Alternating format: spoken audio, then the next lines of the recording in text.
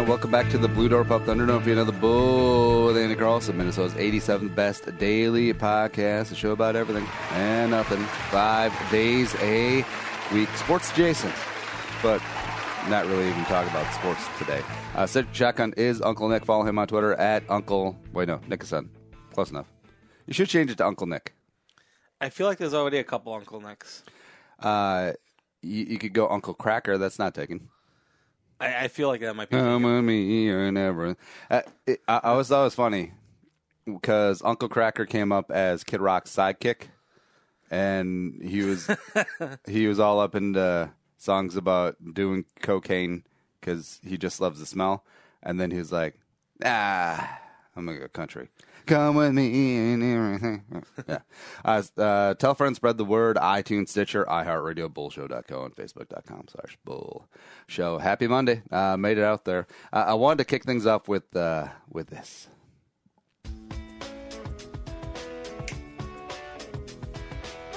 Nick, do you remember? Oh, yeah, I remember Boom Bop. I always request Boom Bop when I'm out at the bar. Do they comply or do they just give you the finger? They give me the finger.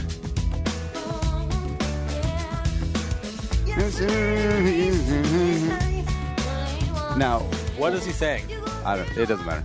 Now, what bugged me the most about Hanson is that this came out middle schoolish, and all the middle school chicks who I was trying to hit on, but it wasn't creepy because I was in middle school too. Were like, oh my god, these Hanson guys are so hot, and I mean hot like HAWT, like hot. Like, first off, the drummer's like 8. The old one looks like Jason Mewes if you never did drugs. And the lead singer's a woman. I always thought that too, yeah. Well, his name is Taylor, right? So that's unisex name? Unisex name. Yeah, the song played all the time, all over in the 90s. It was so huge, and they really haven't been able to bring that back. We've been over this. Would you rather be a one-hit wonder like Hanson, or a band that has toiled, still tours, makes a living, but never had that breakout hit, but still is pretty solid in everyone's minds? I would be the latter. I think. Wait, hold on. You gotta hit the hook.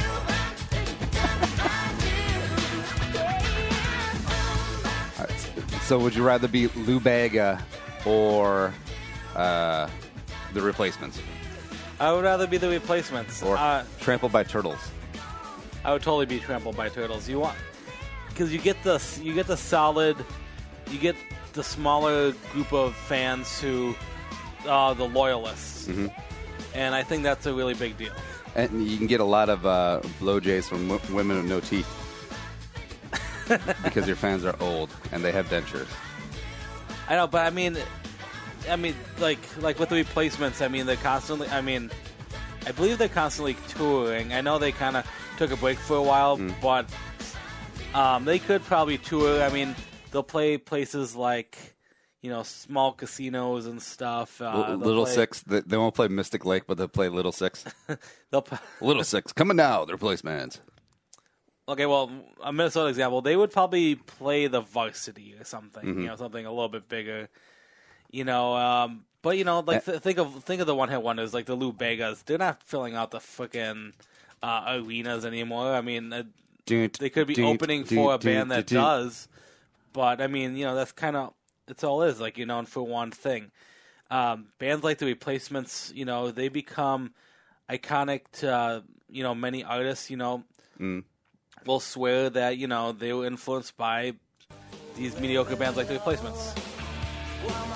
I've actually never heard a full Replacement song, so this will be good. I think this is the most popular one. The one I hear, they play it on KQ all the time.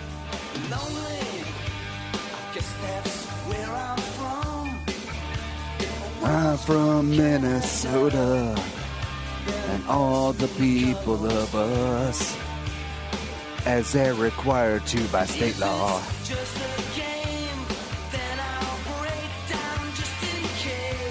I'm bored. I'm already bored. Look at this. Wait, someone here has to have a piano key necktie, otherwise I'm gonna explode. Wait, where's the hook? This is all just one note. Yeah, that's a very handsome man. That was what he looked like Robert Pattinson from fucking Twilight. He did kind of. Yeah. So I don't know what we accomplished there, but yeah, happy Monday coming on in. Also, hey, happy. We'll make you happy if you're buying or selling your homestead in the Twin Cities. Josh Pelto. Oh, speaking of the replacements, Josh Pelto is above replacement level. As we all love him here in Minnesota, too, as required by state law. Remax preferred. I know him, love him, trust him. Twin Cities real estate market. The neighbor's house down the street sold for an ungodly amount of money relative to what we bought our house for. And it was older. It only had 3 bedrooms. It was definitely outdated. But they had 4 bidders in on it. It's insane. That's what the Twin Cities real estate market is right now. And I understand if you're buying, that'd be frustrating as hell. Like, you're telling me that we're getting bid up on this old-ass house that we don't even want? Yeah, Josh will help you. I'll get you to the house that you want for the price you can afford. And if you're selling, he's going to help you jack up that price. Yeah, yes. Visit joshpelto.com. Give him a call, 763-213-4617.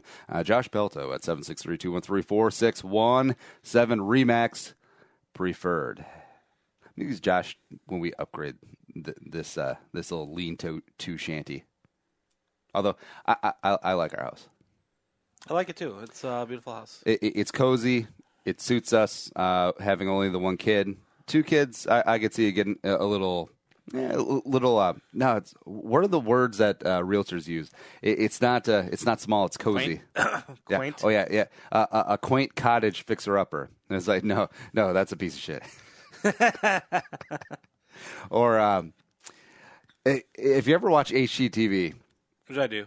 The couple that comes in, we love to entertain. Every time they say entertain or open concept, drink.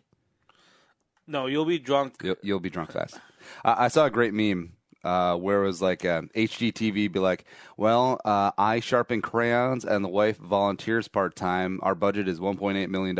That's really what it is. It's mind-blowing. And the TV industry for HGTV, it's definitely skewed. I mean, they know they're on TV. Yep. It's scripted. There's a lot of stuff that we don't know, I think, behind the books. They got an inheritance, or they won the lottery or something, just to be able to afford stuff like this and have the budgets that they have. Or maybe they're just really good with money. It's possible. No. Probably not likely. But I feel also what skews it a little bit is the Love It or List It. Both of them are filmed in Toronto and Vancouver. And, very nice Canadian cities, except the housing markets in those 2 cities are on the level of like a San Francisco, New York. Like, completely insane housing prices, right?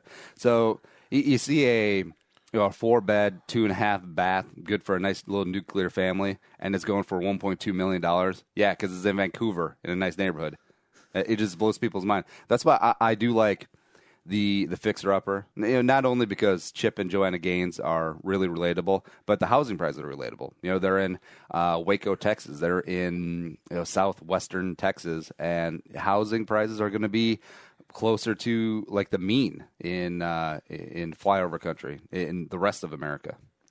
I'm a big fan of the HGTV show House Hunters. It's very classic. It's very it's funny scripted, and I don't know how you get on that show, but I would love to be on that show because there's always lately the episodes I've seen, it's usually a couple, usually a new couple who's looking to buy a place together for the first time, and the husband's gonna be like, oh, I'm looking for a very modern, upscale, split level, and then like the woman will be like, I'm looking for colonial, single level ranch or something. I'm like, wait a second, how are you guys planning to live together if you guys can't agree on a living situation? It's like always complete opposites, but obviously that leads to the drama and why people enjoy it, because it's just them visiting like house 1, house 2, house 3, and like one would totally please one person over the other. It's HGTV is very well scripted comedy. Well, people get pissed sometimes when they find out that HGTV is scripted. It's like, no, all TV is scripted. Even reality TV shows are scripted. Like the Real Housewives of XYZ. They're like, okay, Sheila, here's what you're going to do. You're going to throw your drink in Luanda's face and call her a bitch. But I have no problem with Luanda. Yes, you do. Yes, you do. Because on Love It or List It, a lot of the times you notice that they love the house a lot, so they stick with the renovation rather than buying new. That's because a lot of the times the couples just want a renovation, will go on the show, humor it, and then it'll make it set up. Because I think the lady, the renovator, has like a 70-30 winning percentage over the realtor. Now, that could be a matter of people want to stay in their homes, they want to change school districts, incumbents always win in elections, that sort of deal, but also because it's set up, because it's fake. And you can tell which episodes are fake, of where the couple has no intention of leaving, but the realtor guy, whether it be, I think his name is David, or the other one, it's a taller, handsomer dude, where it's just like, oh, yeah, look at this house. It's great. It's cool. And the producers always split up the couple. They make one that doesn't want to leave and one that's like, hey, honey, let's go. I mean, this is a brand new house. It's got everything we want. Yeah. But my favorite, by the way, Nicole Curtis, One of Us. Yeah. That's the one show I have not seen yet. Well, it's because it's on DIY. Okay. Yeah, it's like the sister channel of HGTV. But yeah, Nicole Curtis is she's one of us. She lives in Minnesota. Yeah, she's originally from Michigan, but she lives in Minnesota, does a lot of work here. And B, okay, now she is a good-looking lady and not afraid to get her hands dirty. Both admirable traits, because good looks are admirable. Exactly. Yeah. Ooh, what's the show called? Rehab Addict. Rehab Addict. Rehab Addict. Yeah, which is not a Dr. Drew show. It sounds okay. They should change that name up because that does sound like a medical show. But plus, I think it's cool how she does old houses. But I wish she would take it a step further, because the thing I really like is when you take old style, like the houses on Summit Avenue in St. Paul, take one of those old school houses, but completely gut the shit out of it, put in modern amenities, make sure you have windows that don't leak, proper insulation, you're running Cat 5 cables and HDMI cables all over the house, then seal it back up, restore like the old wood, so it looks like an old house, except it's not a piece of shit on the inside. Oh, interesting. Yeah. I don't know. I find it hard, especially Summit Avenue. I mean, those people a lot of people like that old school stuff. Well, it'll look old school, except the guts of it will be not rat infested. And I know there's a lot of permit issues with some of the Summit houses because a lot of them are historical, like preservation things, which kind of sucks. Oh, before we move on from HGTV, speaking of celebrity couples, the flip or flop, that show always annoyed me because it's so filmed. Like, the one with Tarek and Christina, where Tarek definitely outkicked his coverage, like by a long shot. And Tarek's funny because every episode's like, if this doesn't get complete on time, we're going to lose money on this house, and that's something we cannot do. Oh, really, genius? Oh, really? You're not in this to lose money? And if you're behind schedule, it's going to cost more money? No way. Every single episode. Well, you have to keep, if you're someone like me who doesn't have cable and sees the show periodically, who, maybe I might not get it the first episode. Mm-hmm. Like, oh, yeah, okay, that makes sense. And realize that making money was part of the whole part of selling houses. I mean, who knew? Yeah. Time to find another house to flip. I won't lie. I do have a really big crush on Christina. She's single. Kind of. I feel like... Well, she's not married. How about that? I feel like she might be a little high maintenance. No. So I will never comment on a woman's appearance except for in a positive, complimentary manner. But the wife will. And she was pointing out that Christina in season 1, just looked normal. She looked like a regular wife realtor and, nothing over the top. But as soon as the show started getting popular, you saw in season 2, Wham! Glam. Makeover. Yeah. And it's understandable. Like, I do respect people who sell out at the right time. And what I mean is, when the iron is hot, you strike it. This is, Tarek and Christina are never going to be famous again for anything. But now is their time to cash in, get some book deals, get some notoriety, get a following going, and make a little cashish. And I don't fault them for it. Like, we talked about LeVar Ball, who's sort of exploiting his 3 sons who play basketball, and he's all on the stupid ESPN shows. I kind of respect the hustle. He's a huge douchebag, don't get me wrong, but I do respect that, hey, this is the best time for us to cash in a little bit, have some notoriety, and ride this wave on out, get our 15 minutes of fame in. Yeah. But with Tarek and Christina, people DFI celebrity couples, and Aaron Rodgers and Olivia Munn have broken up. Nick, have you talked to anyone about this? Like a school counselor, therapist, your masturbation pillow? What? Definitely the masturbation pillow. Definitely talk to that one. Now, do you think she dumped him or he dumped her, or if it was mutual? The word on the street, I think, said that it was mutual. I'm assuming it was. I kind of want to go him. I actually think that this was a relationship out of convenience. Out of convenience? Yeah. Like, somewhere down the line, you'll find that his agent owed her agent a favor and set this up. Because I feel like this might be a conspiracy theory guy, but I feel like this happens more often than you think, where 2 celebrities are together for a predetermined amount of time just to get some publicity going, get on the TMZs, get on all the talk shows, trend on Twitter, because we are, as a society, obsessed with celebrity couples. Oh, yeah, no, I completely agree. You actually, I'm pretty confident you just listed off the synopsis of the new TV show on E called The Arrangement. Oh, yeah. Have you heard of that one? Well, I'm trying to think of a show. There was one where James Franco was playing a caricature of himself, of James Franco, and they had I think it was 30 Rock.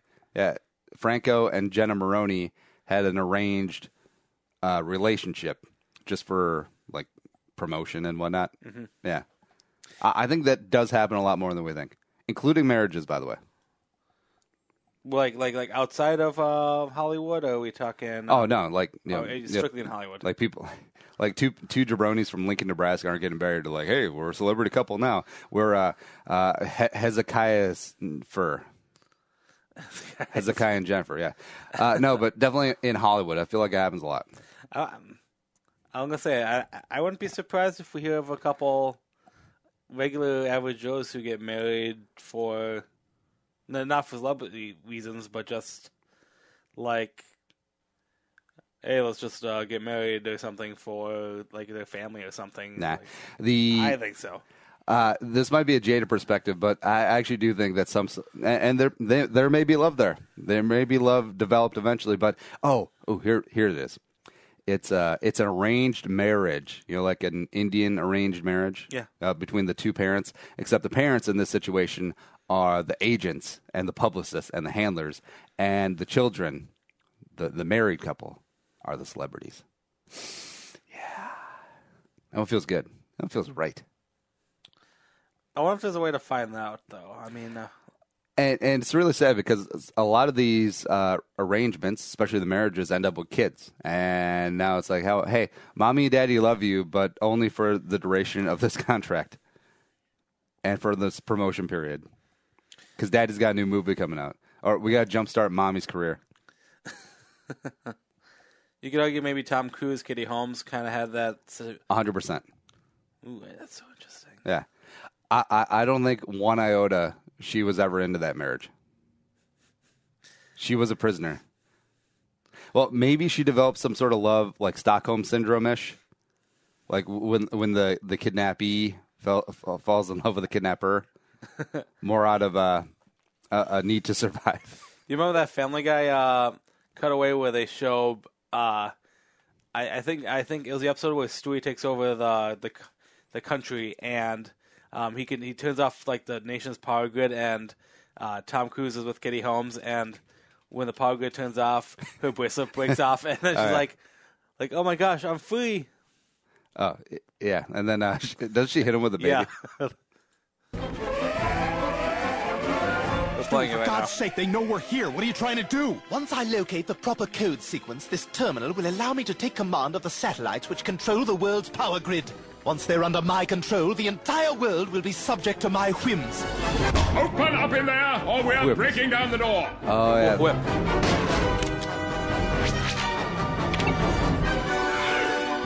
Shuts down the power grid. Shut down Japan's. Katie. I love you too, Tom. There's my the God! bracelet. I'm free! Hits him with the baby. The force field is down! Go, now! 4 men in banana hammocks. Yeah. Yeah, I do feel like, why are we so interested, though?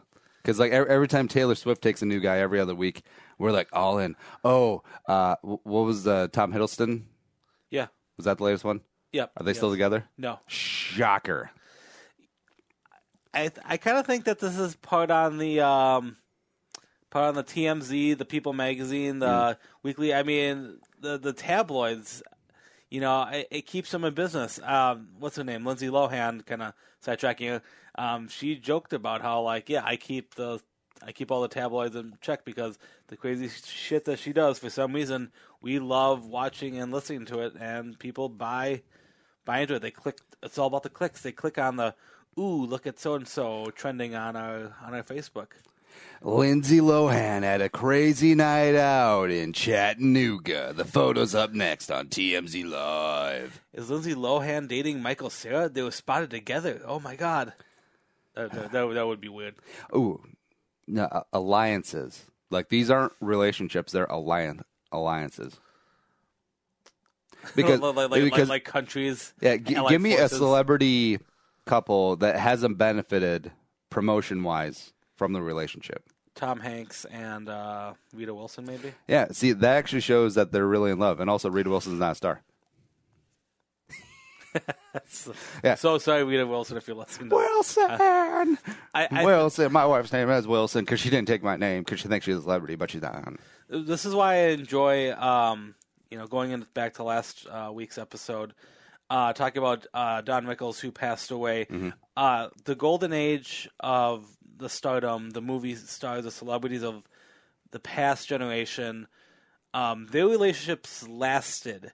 Don Rickles, I think, by the time of his death, he was married to his wife for 40, 50, God, maybe, I think it might have even been 60 years being married. I feel like those old school celebrities knew how to have relationships, mainly, I think a lot of it was because the significant other was not a celebrity. Yeah, I think that has to be the way to go. Because if you're both celebrities, you're both on different schedules, you're not going to see each other frequently. It does become a marriage of convenience. It does become more of an alliance. And especially if you've got kids, that's really sad because they're going to be raised by the nanny in most likelihood. Because if you have two movie stars or a TV and a movie star, they're going to be on shoots. They're going to have a production schedule. They're not going to be at home all the time. But if you have one celebrity, whether it be the man or the woman or the whatever, and that's the way to go. Those are the marriages that actually last because we look at Liz Taylor or Sophia Loren or a guy who's been through a lot of marriages. Yeah, we almost like, oh, he's been through 7 marriages. Larry King. Oh, yeah. Larry King's been through like 7 wives, and we all like Larry King. He just loves the ladies. No, that's really kind of shitty. I think Mickey Rooney was also known to have a bunch of wives too. King Henry VIII, really shitty. Yeah. I can think, just throw a wrench in here, the one celebrity couple I can think would work was Jessica Tandy and Hugh Cronin. Who? Jessica Tandy got famous in the late 80s, early 90s with the the movie Cocoon, Driving Miss Daisy, Fried Green Tomatoes. Her husband was also an actor. Hugh Cronin. Oh no, yeah, I was wondering who Cronin was. I know who Jessica Tandy is. Oh, Hugh Cronin. He was in movies typically with her. Oh, Cocoon. Batteries Not Included is one of my favorite movies of all time. But I do respect the celebrity couples who are on the DL. Like you don't even know who are married. Like do you know who Rachel Weisz is married to? I feel like she just got married to someone. I don't remember her husband though. Daniel Craig.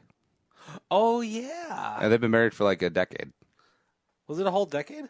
Something like that. I thought it was like 5 years. Except you never see them together in public. You never hear them in news of like, Craig Weisz. Craig Weisz. Danichil. Nah, you don't hear that. Or Gabby Sidibe and Michael Cera. What? No.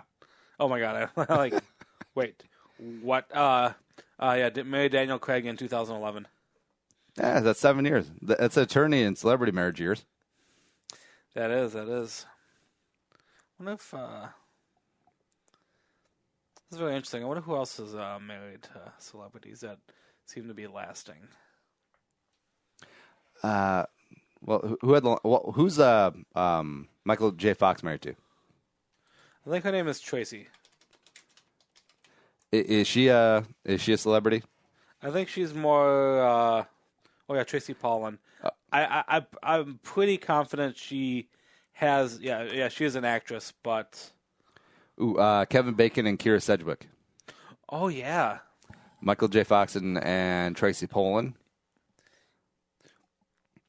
But you also, this is also something where the celebrity range is a little skewed because Tracy Pollan is an actress the same way I'm an athletic person. It's not really. She's been in made-for-TV films, she was in Family Ties. Michael J. Fox is definitely the breadwinner of that. Hey, that's okay, though. Maybe once they got together, it was true love, and when they had kids, one decided to put their career on hold, while the other one made Spin City. I have not seen Spin City. I should. Julia Louis-Dreyfus and something called Brad Hall, married for 27 years. Oh, wow. Now, he's been in a couple of, he was on SNL. I think he was on an episode of Parks and Rec. Yeah. Mark Hamill and Pam Dauber, 27 years. Jamie Lee Curtis and Christopher Guest. Oh, wow. That's 30 years. That's pretty fair. Both of them are celebrity equals, I guess. I mean, Keith Richards and Patty Hanson. That can't be a healthy relationship. Keith Richards, how is he still she's alive? a model, right? Yeah, she's got to be. Yeah. She's a model and a 2-time cancer survivor. He is the hard-living lead guitarist for the Rolling Stones. Together, hard living is a light way of putting the rumors out. Oh no! Oh, I was in Sharon Osbourne. They just got divorced. Did they really? I thought they got back together. Oh, did they? Oh, of course. The first celebrity power couple, Danny DeVito and Rhea Perlman. They had issues. They were separated for a while. Yep, 2012 there. Was it when he was making Duplex? It must have been in the second or third season of fucking Johnny Cash and Jim Carter, R.I.P. That was that's sad that they died within a year of each other. George Burns and Gracie Allen. Gracie, yep. Mel Brooks and Anne Bancroft. Yes, that was sad when she passed. Yeah, because I don't think he's been with anyone since. Paul Newman and Joanne Woodward. I don't know her.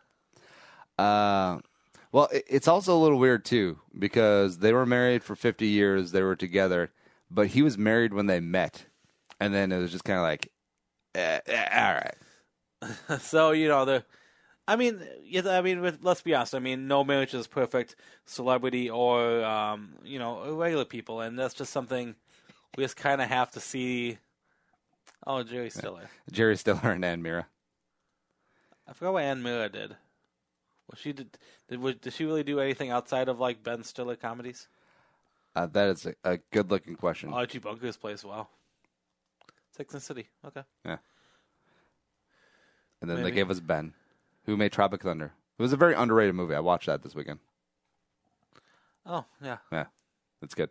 Also good is getting your ass down to the Blue Door Pub because their Blue Sea of the moment, the bomb, is the bomb. Right, meow. Ballpark Blue Sea, stuffed with cheddar cheese and white onions. You know where I'm getting at this. Jalapeno pickle relish, tomato, yellow mustard, and celery salt. It's a Chicago-style hot dog in a Blue Sea. So good. Nick, are you going to go get it? Yeah, I'm going to leave right now. Yeah, do that. TheBDP.com, 3 Twin Cities locations, Longfellow, St. Paul, and University on Como. Hit it up. All right, we're right back with more Boo with the Girls on Monday.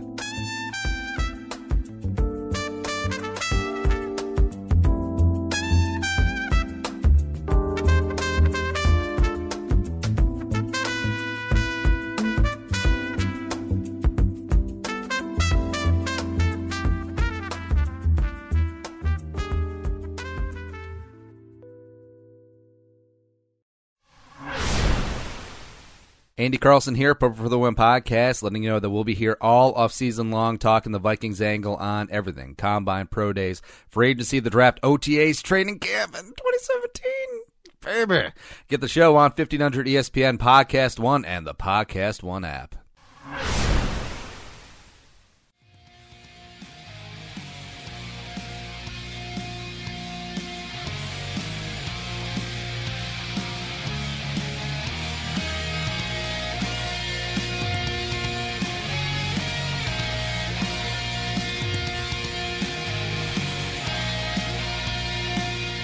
And come back into the Blue Door Pub Studios. I have a question for you, Nick. What is phone etiquette when you're, say you're out having dinner or grabbing drinks with a group of people? What's the typical phone etiquette? It depends on who I'm with. If I'm with people I'm trying to catch up with, I'm trying to... If you're with your dad, you're both on your phones. You on your smartphone, him on his flip phone. Yeah, he is not on his feet. Nikki, I keep losing its snake. One, it's usually me on his phone because I'm trying to show him how to access his voicemail. Or Jitterbug. Or something ridiculous. But good question, because I kind of get annoyed with it, even though I'm guilty of always kind of being on my phone. Mm-hmm. But if I'm with family, I was out last night with my cousin. We were checking out a band. We had dinner. We were both on our phones. Mm-hmm. Not because we didn't want to talk to each other. We were just enjoying music and, social mediating. You're on Spotify. Oh, man. Oh, this is so great. Oh. And I've noticed it, like, I'm self-aware enough where I know that it can be annoying. It can be off-putting. And, like, if you see a table of, like, 4 20 or early 30-somethings and they're all on their phone, you're like, look at those losers. Except the phone is so tied in and ingrained into our psyche now, it's hard to put down. Like when Luke Reeves, Zach, and I go out after the Andy Luke Reeves football machine, the Reeves is on his phone playing Pokemon. Luke and Zach are usually on their phones looking at basketball stuff to put a nickel on for entertainment purposes only. And I consciously try to stay off my phone unless I have to go on it, except then I'm the only person not on their phone. I think the thing is, as I was trying to say, when you're with people that you're comfortable with, like, I hang out with you quite frequently, during the weeks, and you and I, we talk, we chit-chat constantly all the time, but I think I'm on my phone a lot, not to be rude and not to not be in conversation with you. It's because I'm telling you to Google something. Yeah. It's something where I think we have a relationship where we can multitask, talk, and scroll and do things because when we're not together, I'm texting you. Yep. If I'm on a date or if I'm seeing someone I haven't seen in a long time, catching up with someone, then I keep my phone down. I keep it away because I don't want them to think that I'm not enjoying their company. Yeah. Now, do you keep it in the pocket or do you keep it on the table face down? Table face down. Yeah. Sometimes face up if I'm more interested of checking the time. Face up on face. Just wear a watch. No. Yeah. So I got 2 rules for phones. I think that all the listeners should incorporate into their life. So when you're having dinner at home, when it's family time, electronics off the table. That's a rule for us that we try to keep to. Sometimes I forget. But yeah, if you're sitting down having dinner with the family, phones in the pocket, tablets away, and just talk. Catch up about the day. If you're out with a group of friends, a group of peers, and you're getting together, if you haven't seen each other for a while, here's what you do. You stack all the phones up in the middle of the table, and the first one to touch their phone or reach for their phone buys a round of shots. Yeah. Or buys the next round of drinks. I would do that second one. Shot sounds like more of a punishment nowadays. Although, if we did that, I would be the jerk ass and just like touch the phone and be like, "Oh, I guess it's shots time." Well, I touched my phone. I guess it's time for it on. You can get people drunk.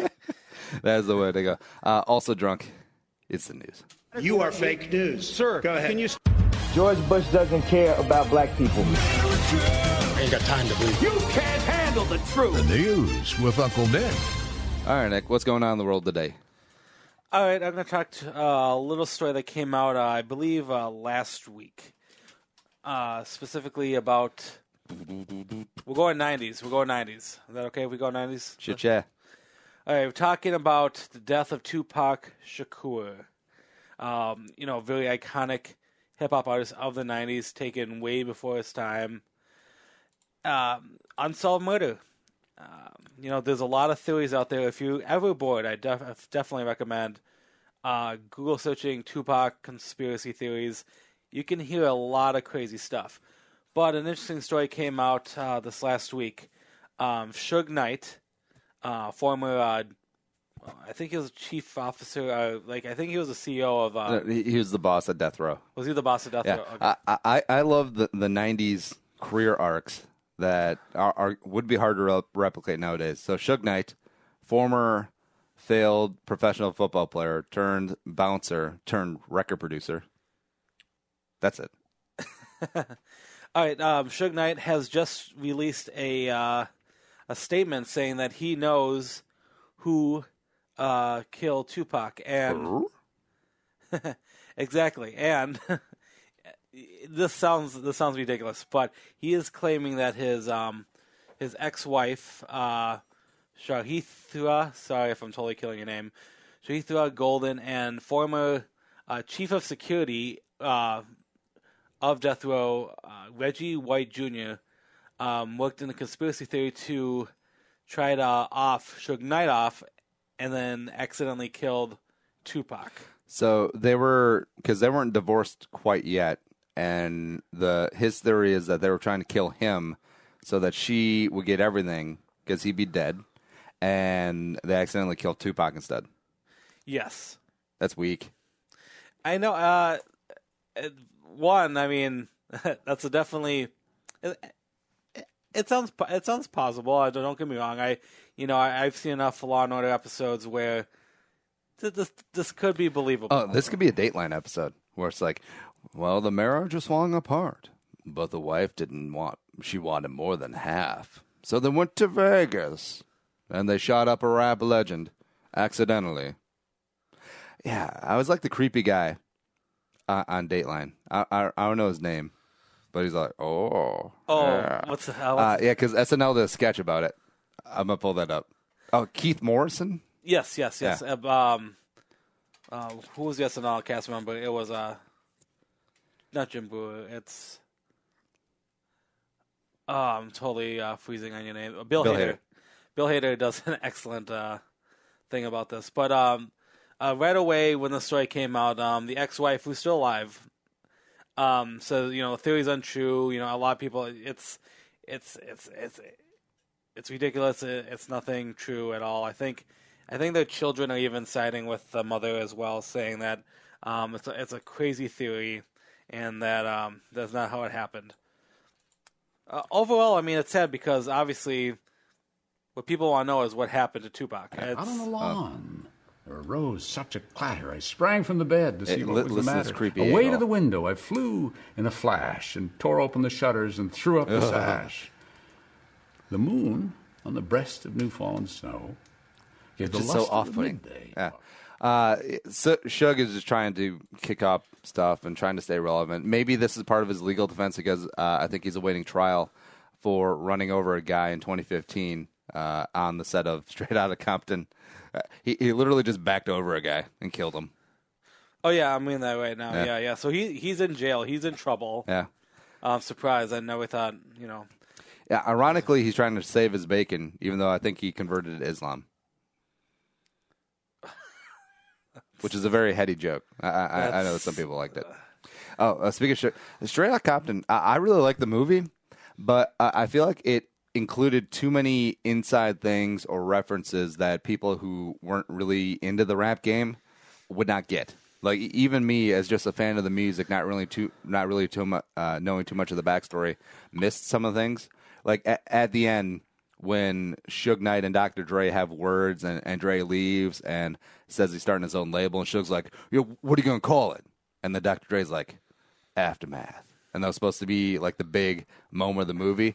I bet you like 80% of the audience was like, "All right, cool." Aftermath. Yeah. Now, they should have had Eminem in it. The Straight Outta Compton. A young kid walking around. Hey, Dre. All right, so this is a scene from Straight Outta Compton where Suge Knight that was always the conspiracy theory that Suge Knight gave Eazy-E AIDS that eventually killed him. And I think it was Kimmel where Suge Knight was on where he basically stoked those rumors. And they alluded to it in Straight Outta Compton. Said he was going to be here.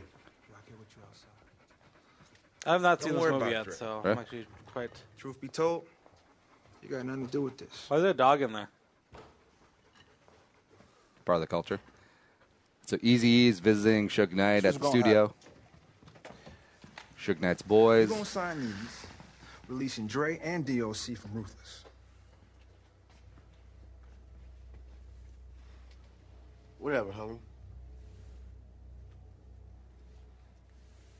Think I'm signing that? You crazier than I thought you was.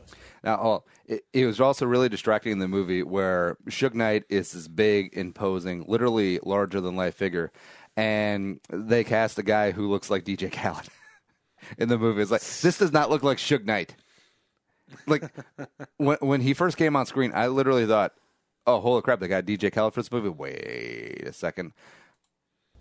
I'm out. And Suge Knight's guys are roughing him up.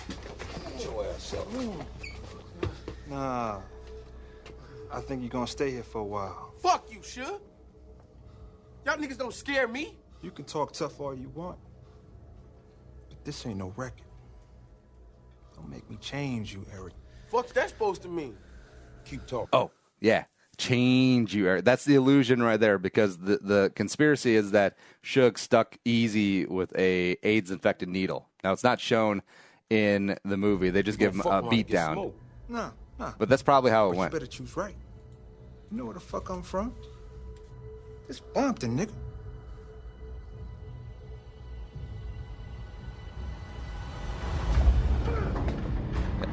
And there's the beat down. I love the guy rushing around the table just so he could get in on the beating. Hold on. Yeah, like him. Watch him run. He's like, oh, I gotta go. My turn. Like there wouldn't be anything left. If you're ever in a situation where you're being threatened to sign something and then like hiring people to beat someone in order to make them sign something, why don't you just forge the signature if you want whatever it is that badly? It's because you have honor. I mean, I'm just saying. I'm just poking a little hole in this. Well, it's like a forgery wouldn't hold up in court. Like they could get a handwriting expert in there, but if they actually sign it, even if it's under duress, that will hold up to a degree. It's like when. They did the Godfather, when it was they're trying to get Johnny Fontaine out of the band leader's contract, and Vito Corleone and Luca Brasi went to the band leaders like, either your brains or your contract or your signature will be on this contract, my friend. And so he signed it. Yeah. It doesn't matter that he was threatened. It's all right. Just randomly, I wanted to. This is one of my favorite scenes of the movie. So Dre, sitting in his home at the studio, trying to think. I got to come up with a sick beat. I'm no Taylor Swift, who is like 4 at this time. I think with me, the problem with this movie is that it's a little above when I was listening to like expanding into hip hop. For me, I was more of the like Dr. Dre, like the Chronics, up to like late '90s, early 2000s Snoop Dogg, and obviously Eminem. Say it back to the studio. All right, yeah. I was inspired because I got high.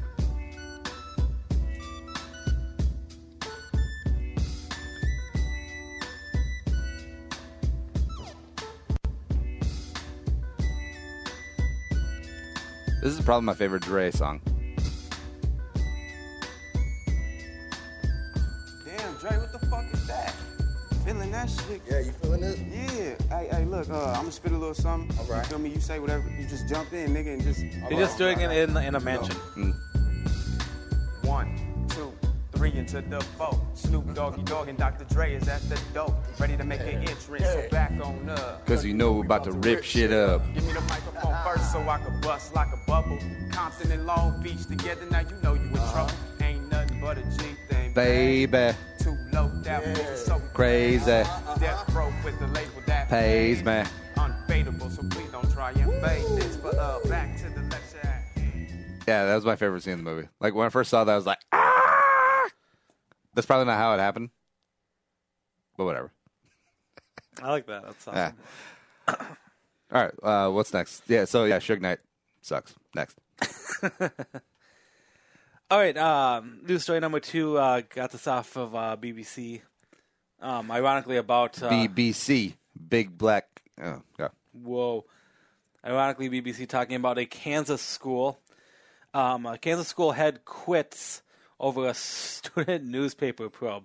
Yes, a group of high school kids took down a principal. How the story goes is that... Best senior prank ever. A student newspaper was casting doubts on their newly hired principal because they were trying to ask about the woman's qualifications. Mm-hmm. And doing some research here, it looks like let me get it up here. Did she get her accreditation from one of those fake institutions? The students discovered that that a private for-profit school in Dubai, where Miss Robertson, who was serving as principal, the school had its license suspended in 2013 by the United Arab Emirates government following years of unsatisfactory ratings. Yeah, that's not good. Yeah, so the obviously for hiring principals, it usually involves the school board. So I mean, this is shooting a lot of shade on the school board that high school kids working for a paper, and high school kids with a paper aren't exactly fucking. So they went all we're in Bernstein on the bit. Yeah, and the principal had to resign. She was stated to be making $93,000 a year. Wow, for a principal. At the same time, that sounds like a lot, and then we're always bitching about we need to pay teachers more. Some of the administrators, man, make it like was it St. Paul Schools administrator, like lead administrator, was making like $200 a year. Yeah, something ridiculous. Which is a little nuts. Yeah, I mean, getting a little bit of argument about teachers. I mean, the teacher is the one who is interacting with the kids. Definitely, probably don't get enough credit, enough pay and compensation for what they have to deal with every day. There should be higher pay, and that would lead to better, more competition. Because some of my teachers growing up were just absolute shit. You could tell that they were mailing it in so they get tenure, or when their book finally gets picked up, or I'm like, deuces, I'm out here. I ain't teaching you kids English. You weren't teaching us English in the first place. Tenure? Are you talking about elementary school teachers? Oh yeah. Or the equivalency of high school and middle school teacher tenure. Interesting. Yeah. I never thought of it like that. Yeah, because in elementary school age. As odd as it sounds, all the teachers are clamoring for higher pay, and they do deserve to be paid more. But some of them should not be teaching. They're just in the profession because of convenience, like they don't want to get a private sector job. And if they're clamoring for higher pay, you're going to get more competition. You're probably going to be out of a job because you're not that good. And there are probably a lot of professionals in the specific fields that work in the private sector that would gladly teach if there's a little bit more money into it. Huh. Yeah. Not all because I do like to think that a section of the teachers in the world are altruistic, really just want to impart wisdom upon the next generation. But it's all about dollars and cents. I mean, they're raising a family too. They want a house. They want a vacation. They want to make sure their kids go to a good school, not the school that they teach at. And that takes money. I don't want to. I couldn't imagine being a teacher now. Today's kids, the generation that's growing up now on the digital age, and getting everything they want. Like, there's a lot of spoiled rotten bitches out there. See, that's why I'm all for school choice, which could be an argument for another day. It should be open competition. If your school has better facilities, better curriculum, better teachers, pay those teachers, retain those teachers, you should get more students. And the dollars attached to attendance. Miss Cusi. I'm still reading here. The Booster Redux, which which is the name of the school, the Kansas school here, also found that Corellan's University, where Miss Robertson received her master's and doctorate degrees, were not accredited by the U.S. Department of Education either. Oh. So how did they get hired in the first place? Yeah, it's not listed in this article, but obviously, as I said, the school districts, the administration stuff. I mean, this is a big upset for them. They definitely dropped the ball on this one because you would assume they would be checking this in, and a bunch of high school kids took them down. Good for them. And now the kids will go on to do nothing. They peaked. They peaked in high school. Just like a bunch of jabronis that you went to school with. Like captain of the football team. Yeah. All right. What's next? All right. Our final story we're going to talk about is an internet meme actually brought up by your wife, Brad's wife. A fired Cracker Barrel manager becomes an internet meme. Oh, she was a manager? That sucks. An Indiana man question for the popular food and retail chain sparked a wave of online heckling towards the companies. So the internet, the internet likes to support people, and well, no, we don't. But we like to be funny about it under the guise of supporting people, like Harambe.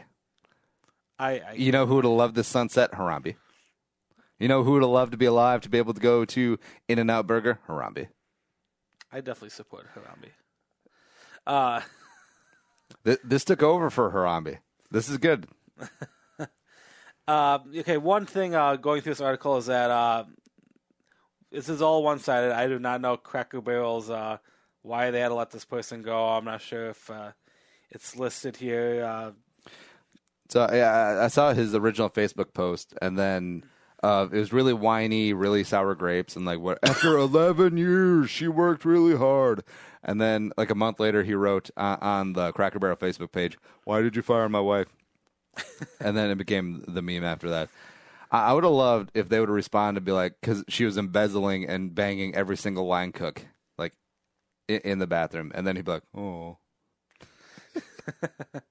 An online petition seeking, quote, justice for Brad's wife has amassed more than 24,000 signatures. Yeah. See, I love the sort of slacktivism when it's done tongue-in-cheek. Like, everyone's signing this petition ironically. They don't know Brad's wife. They don't give a shit. They just want to be funny. But it is annoying when they do it when they actually think that they're doing like a solid cause, because it accomplishes the same thing. Nothing, and everyone's laughing at you. As I said, this is very one-sided. I want to know Cracker Barrel's. I want to know Cracker Barrel's side. Cracker. You know, I mean, yeah. I'm sure if news broke out that Brad's wife was freaking stealing from the cash register or something, or like or like stealing supplies from the gift store or something, then I think a lot of people will do a 180. See, I want them to go to Brad, be like, Brad, she was stealing money and she was banging every single dishwasher that came through here. Like, we couldn't keep them in stock. They would come to us and quit, be like, Senor, I have to quit. Brad's wife just keeps banging me, and I can't take it anymore. I'm exhausted. And the burning won't stop when I pee. We had to pay out hundreds of thousands of dollars of workman's comp because your wife kept giving everyone chlamydia, Brad. I kind of think this is Brad's fault. This is Brad's fault for being just a complete pussy on this whole thing. Like, what is this ever going to accomplish? By the way, whining on Facebook about really, like, I understand being fired from a job, that's a earth-shattering thing, but go out and find a new job. They make new jobs every day. It's crazy. And the whole seeking for sympathy, like, he put this out there originally, the whiny ass post of like, how much sympathy I can get. I want likes. Let's start a GoFundMe. Get out of here. Suck it up. And here's something they don't talk about. Did she find a new job yet? It's not even mentioned at all. There's a lot of... I'm guessing that when he wrote, "Why did you fire my wife?" a month after his whiny Facebook post, a month after she was fired, I bet you she hadn't. Because if she had found a new job, better pay, better benefits, better hours, then I don't think he would hang on to that sour grapes thing. It was like, oh, you know what I'm going to do? I'm going to show them. I'm going to write on their Facebook page. Bung. Let's see. Yeah, that's... I don't know. Ironically, I just had Cracker Barrel over the weekend. And how was it? Yeah, pretty good. Very southern style home cooking. You know who would love to take your order? Who? Brad's wife. Oh, the news with Uncle Nick. From the entire Channel 4 news team, I'm Veronica Corningstone. And I'm Ron Burgundy. Go yourself, San Diego. I know that the weekend just passed, but hey, indulge yourself at happy hour. Indeed's B-Side Pilsner is now out in cans and on tap at your favorite local watering holes. Hit it up. It's light, it's refreshing, it's crushable. Perfect beer for the summer. Hit that up. We are thirsty creatures. Indeed. Happy Monday, Nick. Excited? Yeah, oh yeah. Big week ahead. iTunes, Stitcher, iHeartRadio, YouTube.com, and also Facebook.com/Bull Show. Hit us up. If you enjoy the show, tell a friend, spread the word, add to the Jerome Home Army. Do that up. And thanks, producer Allie, for making me not sound so stupid today. But for Nick, I'm Andy Carlson saying Annyeong, sayonara, and bye-bye. We'll talk to you tomorrow.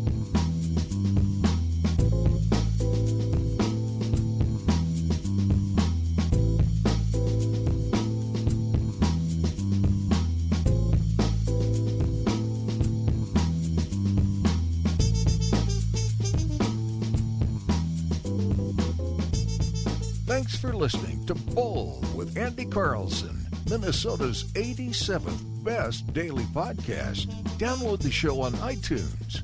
Everyone's middle name is Jerome.